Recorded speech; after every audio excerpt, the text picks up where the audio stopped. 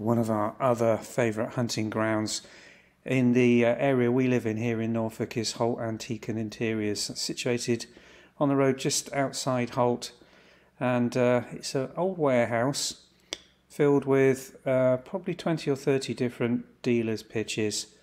A variety of stuff in this place. It's always very interesting. There are some large pieces of furniture, and we're still looking for a large pine kitchen table. Search has been going on now for months and months, and we just can't find something that's got the scale and size that we're looking for.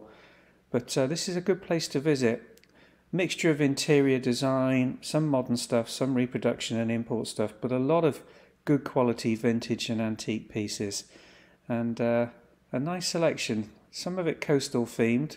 We are in North Norfolk, but a lot of it, including this lovely old ironstone china, right up my street, probably Keeling or Co or Ford's. Really nice pieces.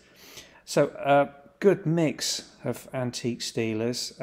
Good 25 to 30 minutes to go round and see everything.